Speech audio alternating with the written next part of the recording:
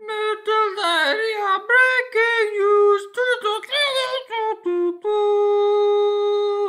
Okay, it's me. It's Foreskin Shredder. Just a real quick video. So Metallica is making a new album. I figured I should let all of our 10 subscribers know. They came up with they are coming up or came up. They came up with a new album. And it's called 72 Seasons Metallica. Well, here's the album cover.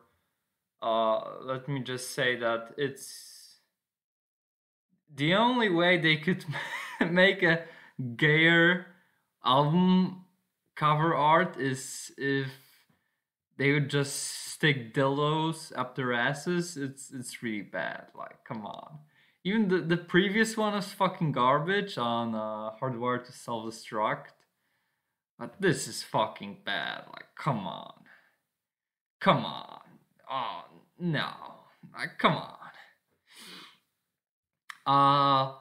Yeah. And they released a new song to go with it. It's called Lux Eterna. I've listened to it 3 times before making this short video.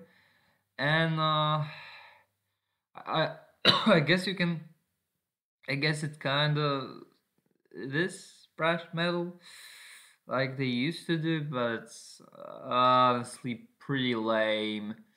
I mean, if you compare it to, for example, Exodus' latest release, I mean, Exodus just takes their ball sacks and puts it on Metallica's eye sockets. Like it's not even close. Like, listen to Lex Eterna and then listen to Lunacy Liar Lord. Like, it's so. I guess hardcore fans will like it. For me, it was pretty lame. Anyway, give it a listen, Lex Eterna. That's the song, and also they are making a new. They're doing a world tour.